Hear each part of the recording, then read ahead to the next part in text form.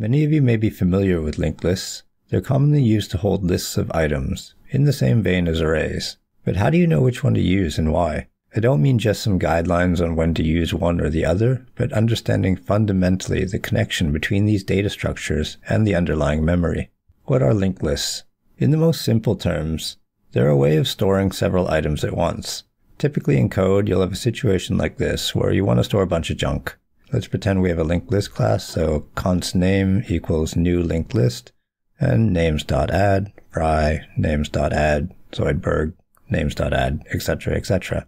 Where names is a linked list, and I've added 4 names to the linked list. And now I'm able to traverse it, search for items, that sort of thing, instead of having 4 separate variables. In other words, avoiding this situation where you have const name 1 equals fry, const name 2 equals Zoidberg, etc., etc. These just seem like arrays with more steps. A little bit, yeah. I mean, they're both collections of items, but let's talk more about the underlying memory. If you think about memory as this gigantic series of slots, each of which holds 1 byte, and this is all ordered sequentially, there's a few ways of kind of rationing out memory that emerge pretty naturally. Imagine your family is out to eat at a fancy restaurant. So your party arrives and you ask the maitre d' for a table for 4. There's room, so you all get seated at a nice table far away from the bathroom. A little bit later on, your friend Bob and his family drops by, so you need some extra seats. There's a few natural options. If the table you're at had some extra room already, by chance, then just sit down, no problem. If the table had no extra room, then what can happen is that the maitre d' can find a bigger table that can accommodate you all, and then seat you all there together. And finally, in this example, they can seat Bob and his family at a new table instead, and just let you know where they are, so you can say hi or whatever. Memory isn't that much different. You've got your layout of memory here, and I've already allocated some memory to store some items. And if I want to store another number, then there's a few common ways I can do this. If there's some more room in the piece of memory that I've been assigned, I can write to the end. But if there's no more room, I could ask for a bigger piece, copy everything there, and then write my new thing in. And finally, I could allocate a new piece of memory, and then in the new piece, I can store the new data and an address to the first chunk of data. And this is what linked lists are. Let's draw some more pictures. In more concrete terms, you've got these fragments of memory. Let's call each of these a node. And a node is structured so that it has 2 sections. The first section will hold the data you want to store, and the second section, which I'll call next, will hold the address and memory of the next node in the chain. So let's say I'm storing numbers. That means I can allocate a node, which gives me a chunk of memory. I can write a number into the data part and leave the next part empty. And then, when I want to store a second number, I allocate another node. So let's say I got this little block of memory now, and I write the number into it. And then in the second part, the next part, I write the address of the first block, forming a chain with this new node as the head. And it should follow that I can keep doing this. Keep allocating new nodes, keep writing more values in there, and the chain just keeps growing organically. So are these better than arrays, or worse, or what? To understand that, we need to understand how to do basic operations with them. The first thing we'll talk about is traversing the list, just visiting all of the elements one by one. Arrays are obviously pretty simple, loop over one at a time, incrementing an index. But linked lists are a little different because of their layout and the fact that they're not guaranteed to be contiguous in memory. You start at the head node and move to the next item in the chain. You look at the next pointer, i.e. the address of the next node, and you continue following these pointers over and over until you reach the one that points nowhere. The code will look something like this. So beginning at the head node, we'll have a loop where we assign cur_node equals cur_node.next, and then we terminate the loop if cur_node is null, meaning we've gone off the end. And as you can see, here's the C++ version, here's the Python version.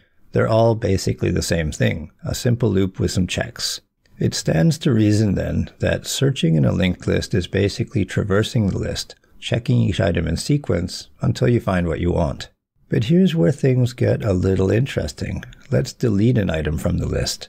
Let's say I want to delete this item in the middle here. What you do is you perform a little surgery, taking the previous item in the chain and point the next address to the node after the one that you've deleted. That's it. It's effectively out of the list now. Adding a new node anywhere in the list is the same deal, but backwards. To add one, you allocate a new node, change the previous node's next pointer to point to your new node, and then change your new node's next to the next node in the chain. The description might be a little confusing, but the picture should be pretty simple. Now let's compare them to arrays. I really hope you're up to speed on cache locality, otherwise make sure to watch the first video in the series before we move on. We can compare arrays and linked lists along two dimensions.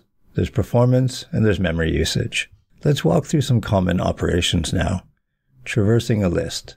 Although in both cases you're just going over the elements one by one, in the case of the linked list, each node could be literally anywhere in memory.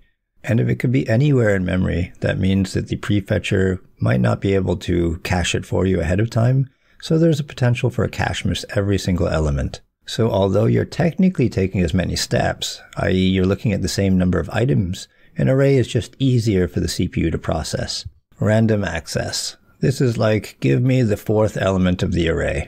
Super easy with arrays because you just calculate the address as the base plus the index and you get that memory. But with linked lists, this isn't easy at all. You have to traverse the list starting at the first node. So this really sucks. Insertion and deletion. Here's where things get a little interesting.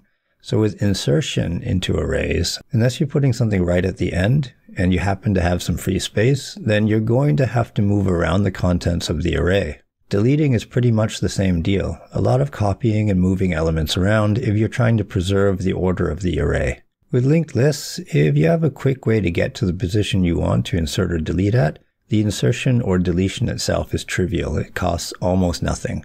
But the trick is, you need to have a fast way of getting to that node. So this one, under the right circumstances, is way faster than an array. But it has to be under the right circumstances. And it should follow that inserting right at the beginning of a linked list is super easy, but kinda sucks for an array, so a win for linked lists here. Memory-wise, there's some neat things to explore here too. Unless you allocate more space than you need, arrays pretty much exactly represent the data without any extra overhead. But linked lists, each of those nodes means that you have to store the address of the next node, and so linked lists tend to use a little bit more memory. But an interesting thing to note is that, let's say that you've got a small, fixed amount of memory, and you've already done a bunch of allocation in there. So I'll just cross off a bunch of sections as being used already. Now, if you were to try to allocate an array of a few items, you pretty much can't in this situation, but a linked list is really flexible. Each node can be allocated in the space between the used sections.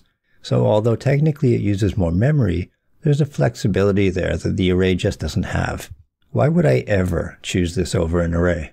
The canned response is to say, you evaluate your needs, and if you need to say do lots of insertions and deletions, go for a linked list, but that's pretty vague. I'll buck the trend a bit and say that not that that advice is wrong, but I'll add that I've actually had very few instances in my career where I've needed a raw linked list. In just about every case, I've started with dynamic arrays and switched over to a linked list as an optimization. In my spatial hash grids video, I originally implemented a lot of this as maps, but switched to arrays of linked lists as a way to massively speed things up. In actual production code, I've done similar things, used linked lists as swap-in replacements in extremely specific circumstances. And I've also used them when trying to write my own memory allocator for fun.